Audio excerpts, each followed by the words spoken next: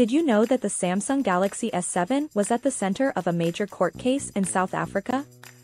In 2021, Samsung Electronics SA took on the Commissioner for the South African Revenue Service in the High Court of South Africa. The dispute? The tariff classification of the Galaxy S7.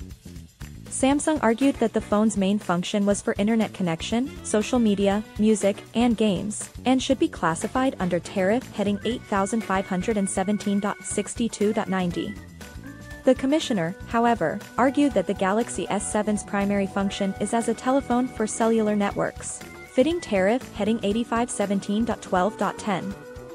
The court sided with the Commissioner, stating that despite its internet capabilities, the Galaxy S7's principal function is telephony.